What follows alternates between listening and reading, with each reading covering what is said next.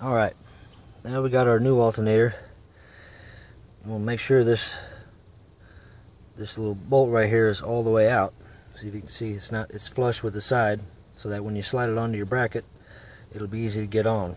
And when you tighten it up, this will slide in and tighten everything up. Alright, we got the alternator in, and I just want to let you know that when you put your bolts back in, make sure all your bolts are in before you tighten anything up, especially the bottom bolt, because if you put this top one in and then tighten it, you're going to have a hard time getting your bottom bolt in. So make sure all your bolts in before you tighten everything up. Alright, we got our top bolt in and our bottom bolt in. Make sure they're good and tight. The next step is just to put everything back together. Put your bracket back on that hole right there, your bracket for your O2 sensor connectors. Put your charge wire back on. Plug in your connector, and then put your dipstick tube back in, and then reconnect your battery after you're all done. That should be your last step right there. Alright folks, we got our wires hooked up. We got our O2 sensor wires hooked up.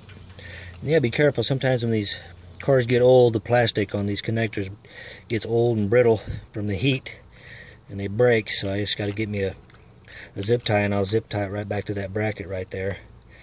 And then make sure your connector's on there. And then we got to put our dipstick back in. You can get it in the hole there. Put our dipstick back on.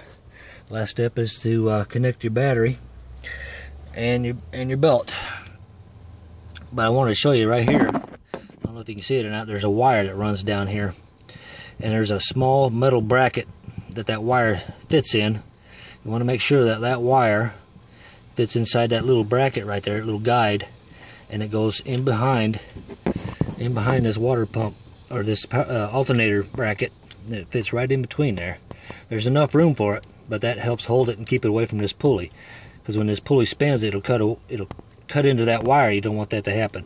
So make sure that wire's inside that groove.